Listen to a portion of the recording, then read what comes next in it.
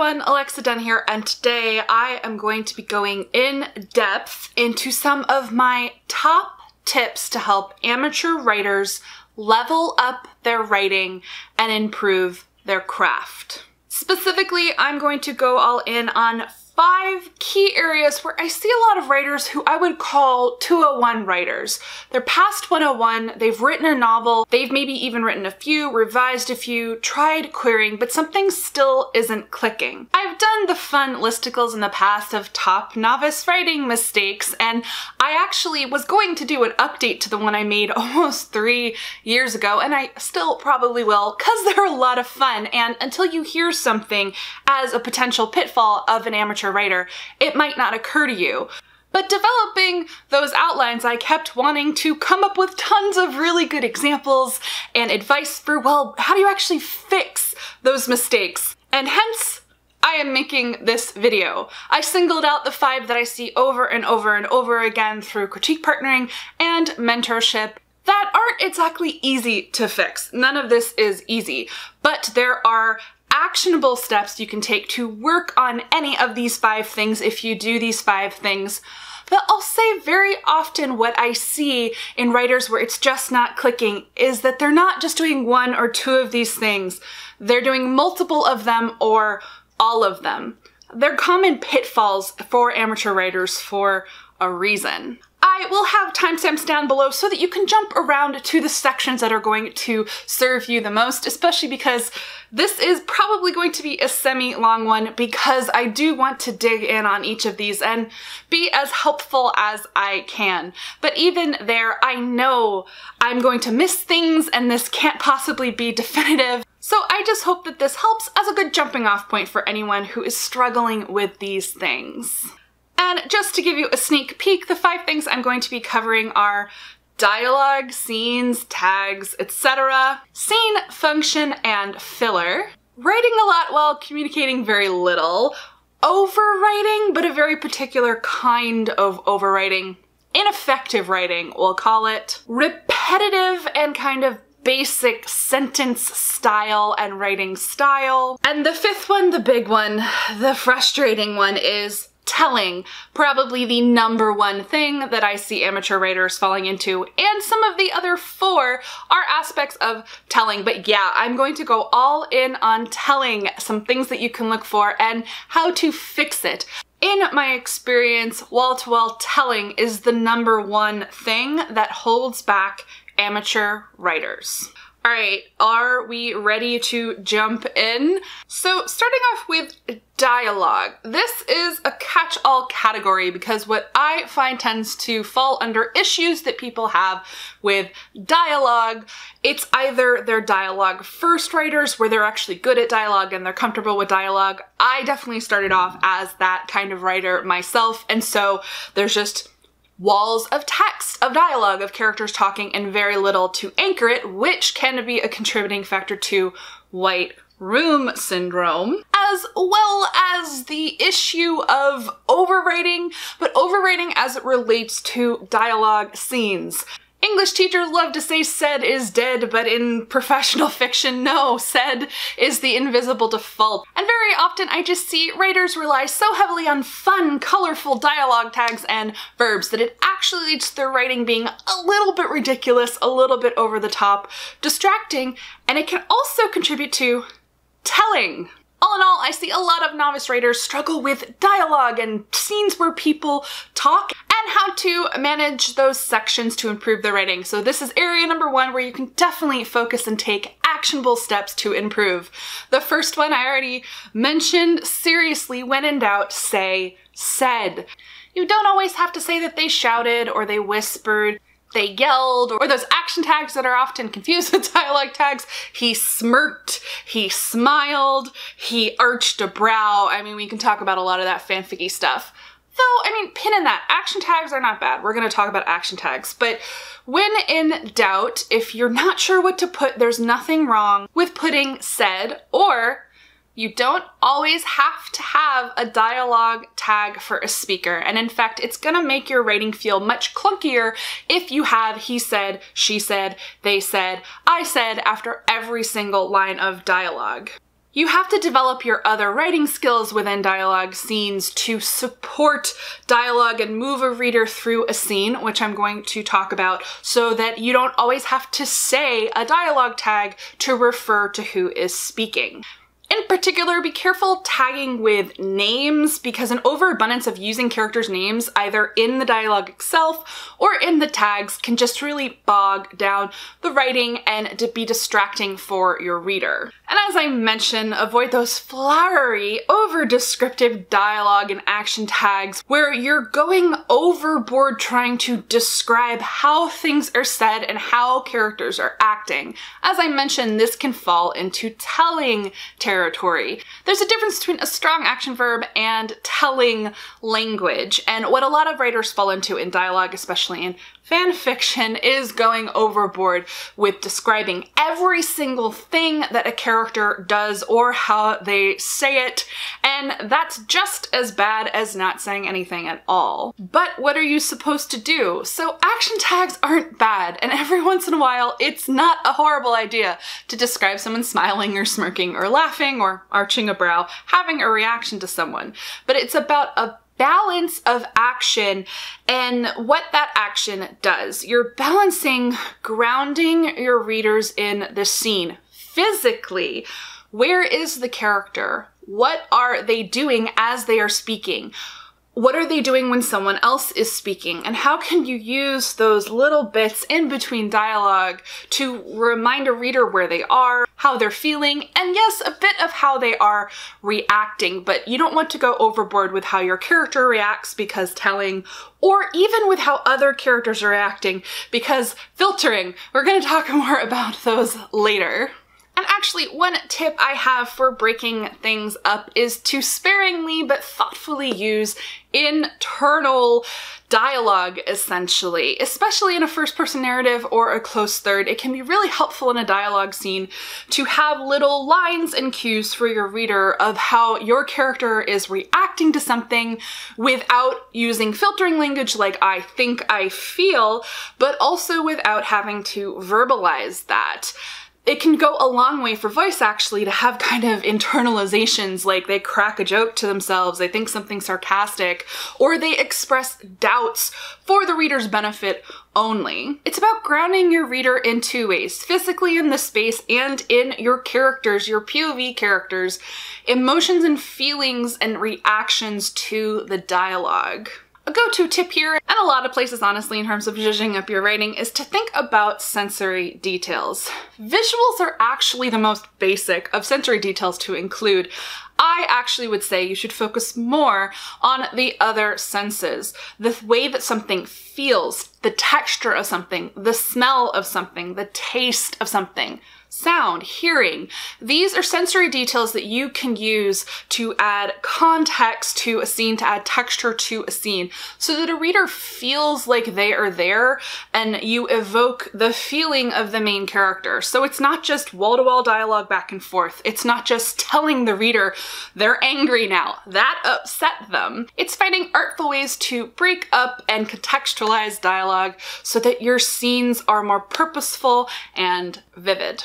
In some of the other sections I'm going to talk about, I'm going to give you some examples of good and bad writing, including one with dialogue, so you'll hear an example of a dialogue scene that does this. So essentially, when you're going through your work, you want to look for dialogue scenes where you just have a ton of people talking back and forth, very little in between, and you have to ask yourself, is there enough context going into this dialogue exchange? Is there enough context coming out of it?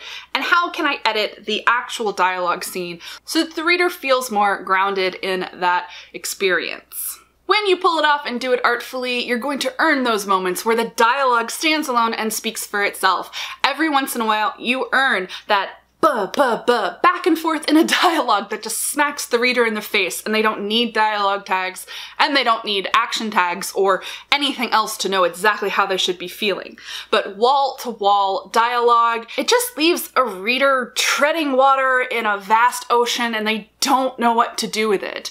Your book is not a play. You need all of the other aspects to ground the reader.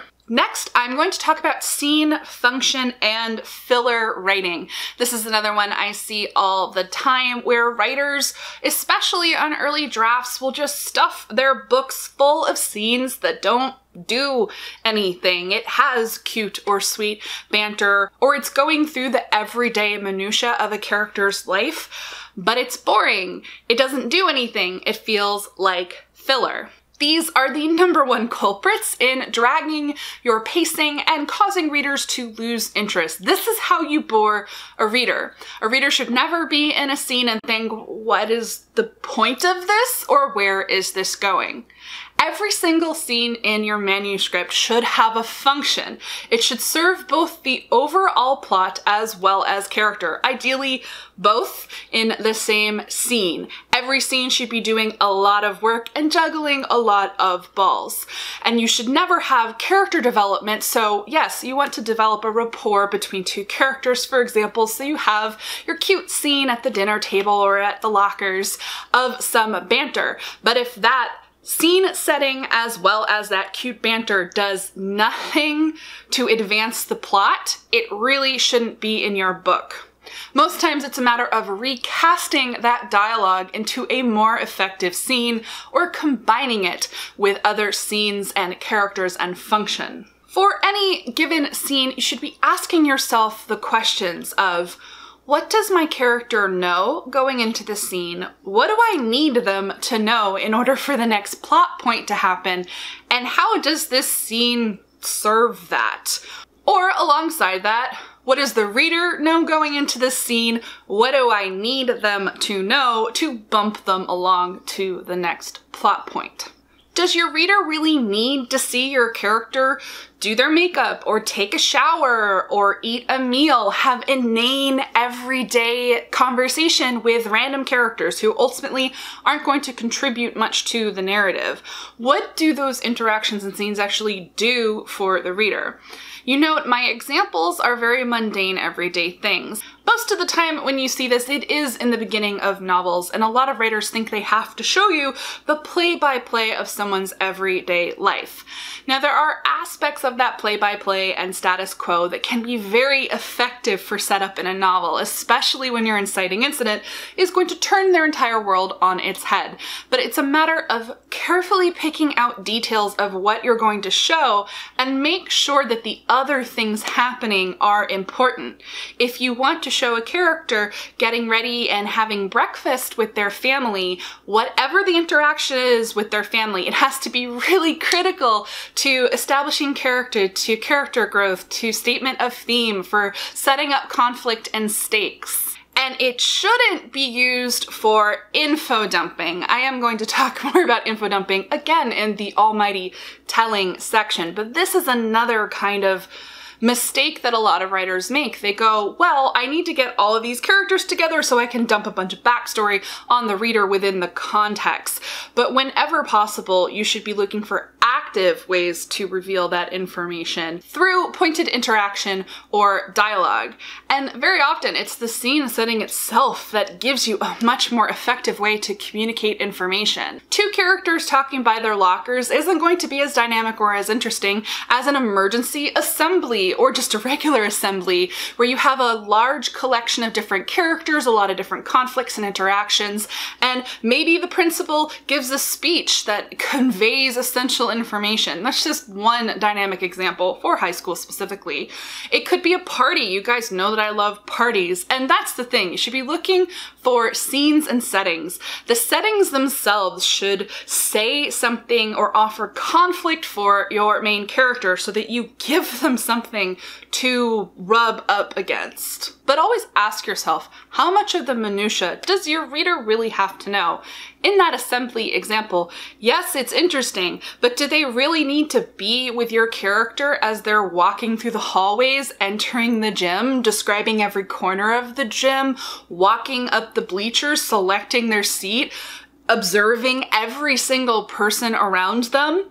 Maybe if you can do that in a line or two very effectively, but I see writers do paragraphs and paragraphs and pages of this drawn out play-by-play, and that is the kind of filler you need to look for. Look for places to be really brutal with yourself and cut sometimes entire chapters if what you have is not serving a function. So I want to give you examples from my own writing where I have had to learn this lesson. I have gone to the well of group meals many times, and here's the thing, there's nothing wrong with a group meal. A group meal can be a very dynamic scene, but if you return to that well over and over again, you can stagnate. So in one of my books, I had multiple dinner parties, and they started to feel redundant, and in one particular case, I completely recast the function of the scene, the conflicts that I needed my characters to have, to a brand new location. And that brand new location and the mechanics of that location introduced delicious new conflict and stakes for my characters. And by making myself rewrite it, I brought my writing and the conflict and the stakes to a whole new level. I took a dinner party scene and I recast it as a sexy game of Marco Polo in a pool. I've got my character in a bathing suit around her ex-boyfriend, and her sister is flirting with him, and her cousin maybe has something up her sleeve, and it's way more interesting in a pool than it was around a dinner table. Another example from my latest book is my characters needed to have an emergency meeting, and I had previously had one in a dorm room. And returning to that kind of tried and true location introduced pacing drag to the story. They had to kind of travel to that location, it had to be a little bit later in the day, and my editor's brilliant suggestion was, where can they meet a dynamic spot where they were, where it's going to increase the tension? And so I set it in a bathroom. And if you've ever been a girl in the girls' bathroom with your friends and y'all need to have a serious conversation go down, you know the automatic kind of tone and conflict and stakes that having it in the bathroom, that having it in a public place introduces. The scene is so much better now, and in fact, in writing it, I was able to introduce new complications to it. That was the case in the pool scene as well. Just changing the scene setting and understanding the function that you need a scene to have can introduce all sorts of wonderful new dynamics. Similarly, you can think about your scenes and how they contribute to your world building. Can you have characters who need to have a conversation, and instead of having it in a static or a repetitive location, can you have them do a change of scenery? Can they go to a new location that is going to be important in the story later, one that introduces new aspects of character and world building? Can they go on a walk? Can they go in a car? In my latest project, I decided to set a conversation between my character and her grandmother in a car ride, and it gave my character the opportunity to see the haves and have-nots of the new town to which she moved. Now, I could have had that conversation at the breakfast table and it just would not have been that interesting because the reader had already been introduced to the house and the grandma. What makes the conversation now dynamic and interesting is that it happens on the go. So always think about your scene function and what might be seen as filler, especially if you're doing blow-by-blow, play-by-play of mundane activities. So the third novice mistake I see a lot, and this is when writers write a lot of words and they write a lot of long-ish sentences and even long paragraphs, and they're saying very little. I guess this kind of also speaks to filler, but I mean also on the solo line level as well. It's overly complex, repetitive, meandering sentences. They're a pain to read. They're frustrating, especially when you as the reader realize, well, you already said that, or worse, that doesn't mean what you think it means. It's always best to be clear and concise in your writing. Very often, I actually see this with writers who are trying really hard to be evocative in their writing, to be descriptive in their writing. Show, don't tell. Well, the dark side of show, don't tell is using so many words and phrases and clauses that you actually obfuscate what you're trying to say, and you don't sound smarter or better at writing. You just look a little bit confused, and it doesn't make for a very pleasant reading experience, and readers are more likely to nope out of your writing because it does start to feel like filler. One example that I came up with was, "The summer shower sprinkles lightly against my skin as it rains." So a shower generally is already inferred to be a light rain, so you don't have to say sprinkles lightly. Summer shower more than effectively communicates what it is. Similarly, ending that sentence with "as it rains," again, you already said it was raining, and in fact you were descriptive with your first 3 words of what kind of rain it was. Now the against the skin part, this could be interesting, but you can go further. How does it feel against your skin? Can you think about temperature? Or, honestly, does it even matter? Could you simply say, "It's raining"? Does the summer shower matter at all? These are the things to consider. Are you adding details and descriptions and kind of meandering sentences because you think that you need to be more descriptive? Be very precise about what you're writing and why. It's far more effective that the summer shower reminds the character of when they were a child and it brings up feelings, or the summer shower soaks them and that adds complications to the narrative. There should always be function to the things that you are describing, but also just on a sentence level, that was not a good sentence. I purposely wrote a very bad sentence, but I see a lot of writing that has a lot of sentences like that. They look like they're saying a lot and they ultimately say nothing. Similarly, what I have seen is the unnecessary use of past perfect. And I know that's like really specific, but I legitimately do see this a lot in novice writing. It's adding an extra had, past tense, past perfect verb to sentences just because. It just adds an additional layer of complication to the writing that is not necessary most of the time. So the example that I have, yes, this is based on a real thing, but I changed the details to protect the guilty.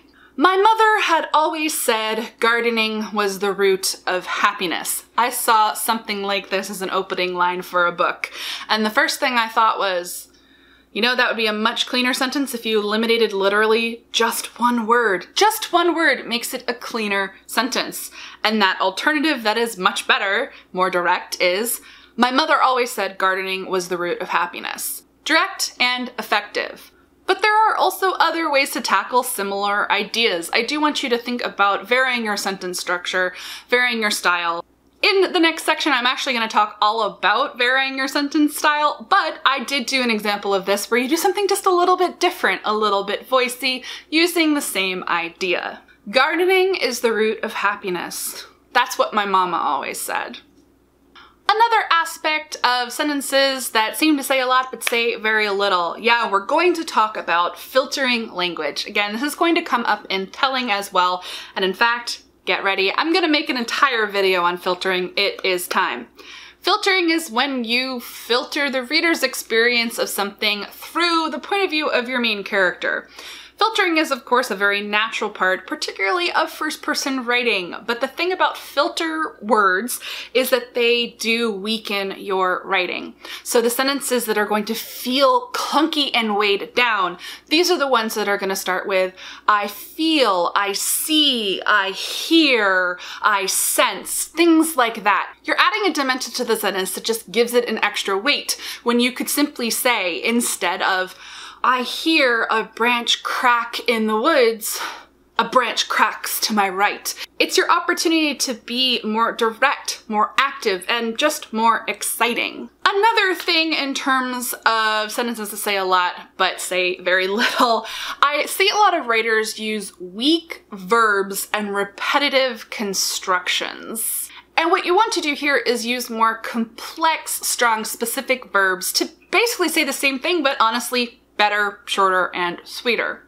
So an example of this that I came up with was, "I walk home so fast that I practically run." Much stronger would be something like, "I race home.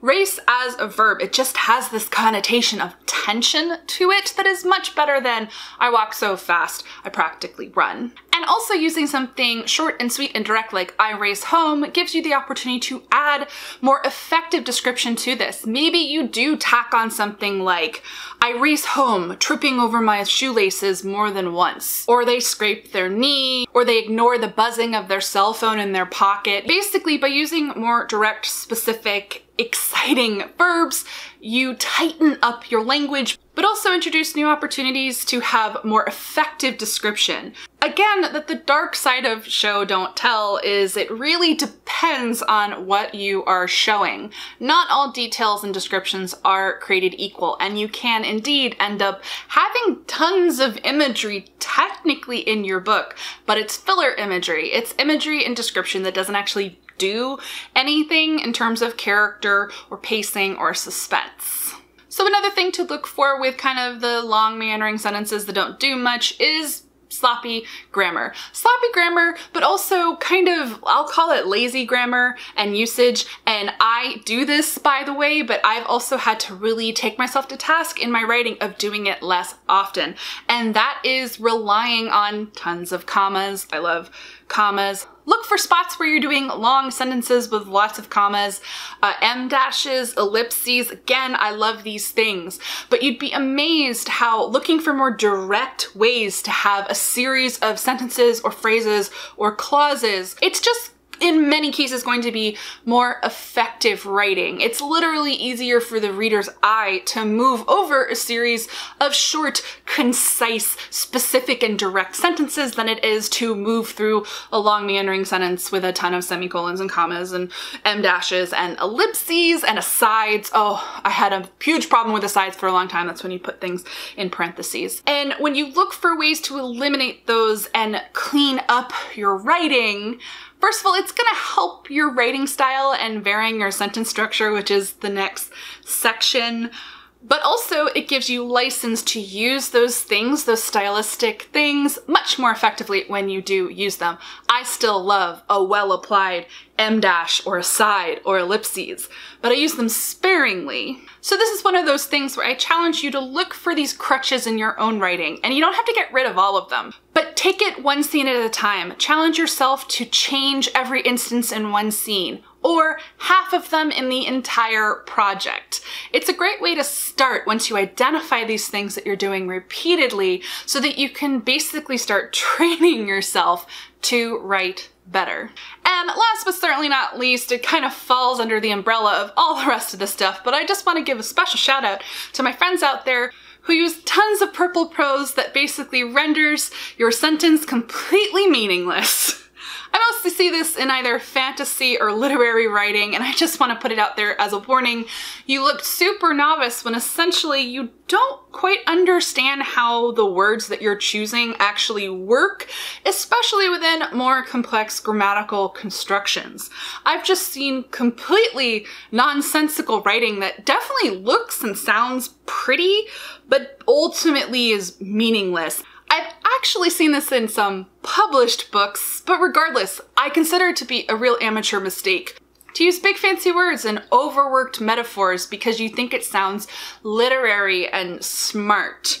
Truly smart, talented writers understand what words mean and know how to use them in a sentence. It's just a warning to be careful if your writing style does tend to be kind of flowery and descriptive.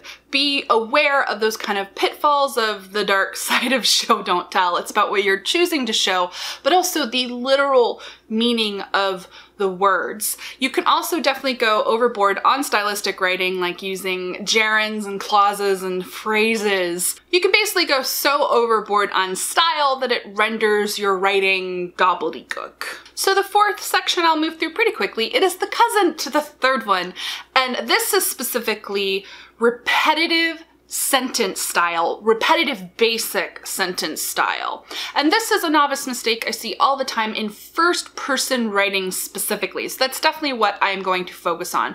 But bear this section in mind with the third one. Very likely if you have a problem with number 3 or vice versa, if you have a problem with number 4, you probably have a problem with the other one as well.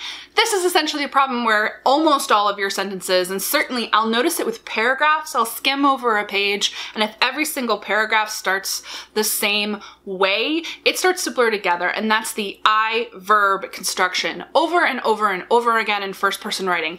I do this, I do that, I say, I speak. It's a huge pitfall of first person, which is simultaneously, I think, both the easiest and the hardest point of view for writers to write in. It's the easiest because we're all the first person narrative of our own lives and stories, but accordingly, I see a lot of writers fall into the pattern of, well, I'll just say I blank over and over and over again, because that's how you write first person. That's how you write first person poorly. The challenge in first person is to find varying sentence styles and varying sentence structure so that your reading feels fresh and dynamic, so the reader doesn't feel like they're reading the same sentence and sentence construction over and over and over again. And again, I'm going to go over it in the telling section, but this definitely contributes to the problem of a book feeling like it is wall-to-wall telling, partly because a lot of these I verb constructions are also using filtering. By using it over and over again, you're automatically filtering everything through that lens of your main character, and that just adds distance to the writing. So some tips on fixing this: you just have to try a lot harder not to start all of your sentences with I and blank. So how do you begin to tackle this? Honestly, looking at your use of filter words is a big one. You need to look for all of those places where you're saying I feel, I think, I see, I hear, and so on. All you have to do is knock that filtering off, and already you're going to have a sentence that isn't going to start with I and a verb. It's going to be a stronger, more direct sentence, and you can pepper those in between your I statements. You're not getting rid of I statements, it's first person. You have to have them. You also have to have filtering. Filtering itself doesn't have to be evil, but too much filtering bogs down work. Another thing you can do, and this is actually going to help you to develop writing style and voice, you don't always have to write in complete sentences. I know that you're like, what? Now, you do, of course, have to learn kind of the rules to break them, but there are a lot of writers who do fantastic stylistic writing where they're going to use incomplete clauses and phrases, and I love sentences that start with gerunds for style. That's really fun. Usually gerunds are used as like in a series of lists, and it's like a building onto something to describe something, and a writer who does this really, really well is actually Rory Power. I noticed this style in her writing, and I mean, I eat it up, but I want to give you an example, and you'll see that it's descriptive and specific and evocative first person, and it has a lot of voice. Breakfast wasn't much, and I'm feeling the shake of hunger in my limbs. I know Byatt is too, so we're quick as we head downstairs for lunch, to the main floor, to the hall, with its big high ceilings. Look at the repeat of that to the in describing. That's good writing. Scarred, tilting tables, a fireplace, and tall-backed couches, stuffing ripped out to burn for warmth. That's technically not a complete sentence. I mean, it is. I know the rules to break them. But think about what that's doing, how evocative it is. It's very descriptive, but it doesn't have a subject and a verb. And the final sentence, which I love. And us, full of us, humming and alive. And I'll also give you an example from my own writing. I can't hold a candle to Rory, but just a bit of writing that includes both an I verb sentence, but is followed by something else. I blink slowly, shake my head as if to clear it, because I must have misheard. That is actually part of a dialogue scene, so that's a good example, bringing it back to the first one. That's something that you can insert between dialogue. It tells you what the character is doing, and it gives you a sense of what they are thinking, how they are reacting to something that's been said. Here is another example I pulled out from my own work from the Ivies of kind of playing around with incomplete sentences essentially to kind of fill something with description and voice without resulting to a series of telling I phrases. But I would never dare be so glib. Not today.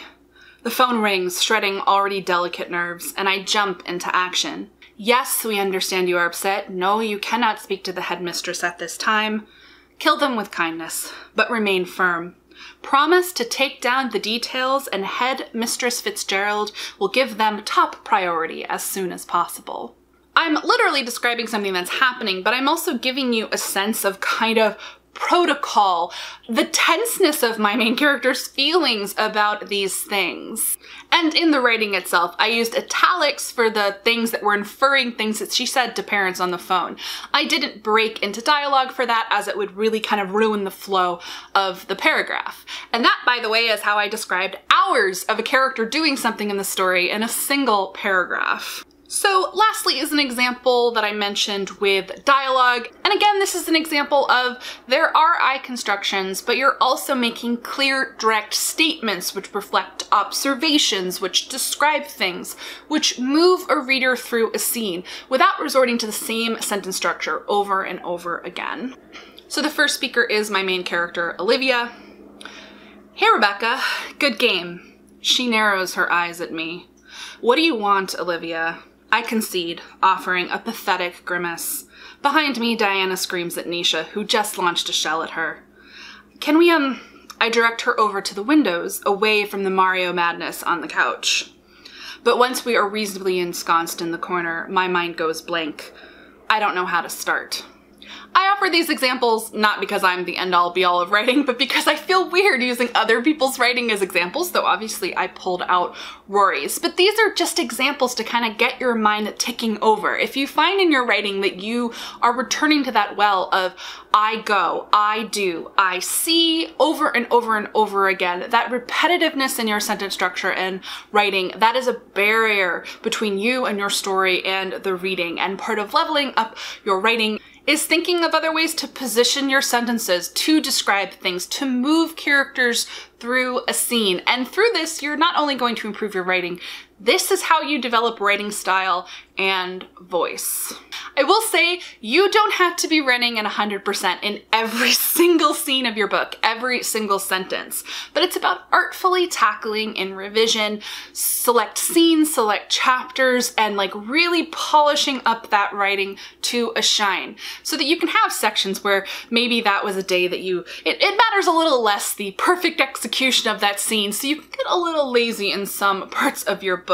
The problem is when 80–90% of your book is that kind of amateurish writing, you're not able to skate by. Okay, all of this brings me to the big one, which is telling. Telling is the worst. As I said, this is the #1 thing that is standing between you as an amateur writer and being better at writing. And I'm speaking to you as someone who has struggled with telling my whole life. I've been actively working on my telling issues for a very long time, decades. And as you know, if you watch some of my previous videos, I'm not here to tell you if you write in a telling style that you're garbage and you have to show and be descriptive and be lyrical. I'm not that kind of writer, and you don't have to be that kind of writer. The key is to work actively on different aspects of telling that do put that distance into the writing, that do stop readers from connecting with your stories. You just have to target some of these specific areas, some of which I've already gone over, and do your best over time to level up your craft. So I'll try to move through this quickly. Some of this is kind of covered in the other sections because telling is basically like the big granddaddy that sits over most amateur writing mistakes, or a large number of amateur writing mistakes. And so the first one is that filler. It is that blow by blow, and very often within that, it is that repetitive sentence structure. I do this, I do that, or if you're in third person, she does this, she does that. So instead of writing like this, think about that varying your sentence structure that I mentioned, and think about those examples. You're finding ways to move a character through a scene, to move a reader through a scene, and to have meaningful, interesting, active interactions that perform that work. So instead of a blow-by-blow of a character moving through a space or through an action, you can have a few sentences describing it, but then what if someone interrupts them? A character comes along and asks them a question or gets in their face, and you can actually use those character interruptions. I had this as a writing hack at one point. I called it introduce an interruption, and that's basically what it is. You're using a brief, active, dramatic scene, narration versus dramatization, another thing I'm going to link to down below, to demonstrate something instead of relying on that more passive narration. The difference I see between the issue of wall-to-wall telling in an amateur writer and a writer who is more experienced is the amateur writer never effectively dramatizes, or very rarely effectively dramatizes, and that's what you have to work on. It's drastically reducing the amount of telling you're doing and looking for artful places to have dramatization and conflict and active things happening. So the example that I came up with, imagine two sisters sitting on the couch. Marcy tells me to change the channel. I stick my tongue out and try to find something we both like.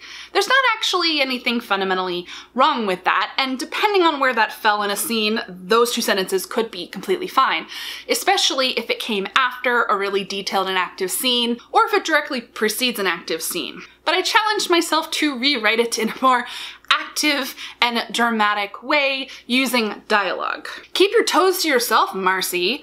I wriggle out of her toe range. They're cold to boot. You have the remote. Change the channel. She digs her wiggly-ass toes into my ribs again. Fine, I grit out. No reality bullshit, Marcy dictates with a triumphant spirk. A little fanficky, but forgive me. Effing sisters. In the actual text, I would use the F word. But that's a combination, in my writing style, of course, of kind of the specific actions that are happening. You can feel the sisters' annoyance with each other without necessarily having to say it, and I have the main character having kind of snarky asides to kind of communicate her personality and their relationship. If I continued writing this scene, I'd have something about how they really love each other, and it would definitely be part of a scene specifically contributing to the main thrust of the plot. So the next big thing in telling is info dumping. Huge, huge issue that amateur writers have. And I mean, it takes time to learn how to effectively communicate backstory, context, etc. in fiction in an effective way. It takes practice. But the way you don't want to do it is every time you meet a new character, as soon as they appear on the page, your main character goes into 2 or 3 paragraphs about their whole backstory, or about exactly how they feel about that character. Or even worse, I do see writers do this where I can tell they've constructed an entire scene, remember that scene function thing, just to dump some backstory about some characters. Sometimes, yes, you are going to construct a scene in order to essentially introduce characters and backstory, but not for an info dump, I beg you. Not for an info dump. You have to trust your readers. The beginning of a book especially, they're along for the ride with you, and it's about dropping in nuggets, breadcrumbs of context and backstory. Sure, when you first meet someone, of course you're gonna have to have some sort of context or backstory, but instead of a few paragraphs about the entire history of how they met, do a nugget. It could be a specific anecdote, maybe about how they met, but it could just be something that really characterizes their relationship with each other. It could even feel a little flashbacky. This is actually something that I did in the Ivies. I inserted a flashback essentially of the first time my character Olivia met the character Emma, and it's just a brief little exchange. It actually involves a third character who's ultimately not important to the story saying something nasty to my character, and Emma swoops in and, well, she's nasty back, but she basically saves my character from the situation. It's incredibly important context and backstory, though interestingly added in my last revision. It tells you a lot about Olivia as a character, it tells you about what the school is like, and it tells you a lot about Emma. And it adds layers to Emma because she saves someone by being vicious. And that's definitely an aspect of the character that I wanted to highlight. So it's how you choose to kind of add context and backstory. And that's just one way to do it. Another thing you can definitely do, this is great for antagonistic characters or characters where there's a complex backstory. This is essentially a suspense technique, but you can use it in any kind of fiction. Let's say your character runs into their ex. You don't need to dump the entire story of their relationship, why they broke up, etc. Frankly, for most readers, there's a shorthand simply by saying, they're my ex, but you can maybe put in a little detail. It could be an echo of the last thing that person said to them when they broke up. It could be an echo of something good followed by the sourness of them sneering at them in the present. You can highlight little details that definitely give your reader the sense that something's up. And then you save the reveal of those more important details, salient details, for later. You can have them come out in an argument, a confrontation, and this is all saving you from having big dumps of information in paragraphs. Or even using the example of my two sisters, if that was a real scene in a book. That interaction could lead you into a short but sweet paragraph that contextualizes the sister relationship. It doesn't give you all the blow-by-blow details, but you've just seen a colorful scene of how they interact with each other. So a short but sweet paragraph of background/context, it goes down like butter. How you transition into the information both in and out is very important. So the next big thing I find as a problem in telling is the consistent and constant use of passive sentence constructions. Brush up on passive voice, what it is, passive verbs, and look in your writing for passive writing constructions. Passive voice, by its very nature, adds distance to the writing. So when a writer, in addition to all these other kind of telling things, is also relying on a ton of passive voice, it's just that distance. And when I feel very distanced by a story over and over and over again through all of the various traps you can fall into with telling, it's just a turnoff. But passive voice in particular just kind of irks me. It gets under my skin and makes me mad. The next thing I mentioned in the dialogue section, yeah, it's those dialogue tags and action tags that are essentially telling. It's verbs and descriptions and also the dreaded adverbs. How have I gotten this far into the video without mentioning adverbs? Very often in those tags, it's using adverbs to describe how they're doing things. Adjectives can do this as well, but adverbs are the culprit. Again, I'm never going to tell you not to use adverbs. I love adverbs, but you do need to pay attention to how often you modify your descriptions to tell the reader exactly how something is being said or done or how something looks. And when you say how something looks, you're filtering, which is the next thing. So we'll just talk about filtering.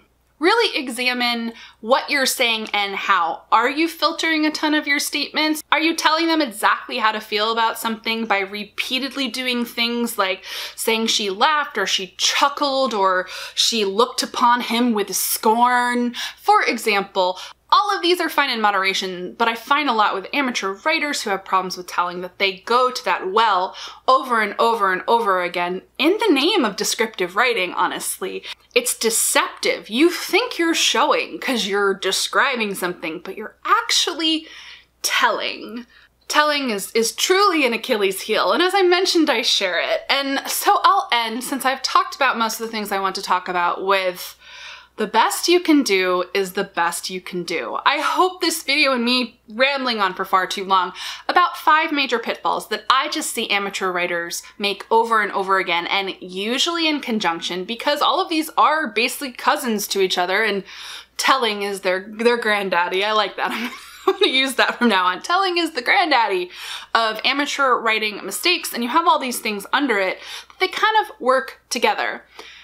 It's overwhelming if you go, I'm a bad writer, I have to fix it. But it's manageable and actionable if you take even one of the things on this list that you're positive that you do and you work to fix it. You look to identify it in your writing, and then you just go line by line, word by word, and you do revision. It's swapping out one word for another word. It's taking a sentence or the gist of a whole paragraph. Let's say you're like, I think I just used 100 words to describe something that could be done in one really effective sentence or maybe 2. It's doing that work. And I'll tell you, when I do this, I still do it now, and I've been doing it for years, and this is the slow, steady process of leveling up. You can spend an hour You can spend an hour on a particularly tricky description. But of course, as you do it more, it does come more naturally. And you can take a scene. Let's say you have a scene and you know that you have a ton of repetitive I statements. You think you're maybe kind of chewing on the scenery too much. You're over describing the wrong things. Maybe you got some filtering language going on. Just rewrite that scene.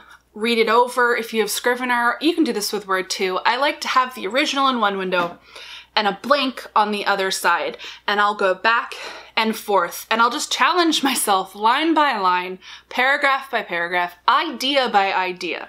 It's ultimately ideas. What are you trying to communicate in this scene? And you try writing it again. You try writing it differently.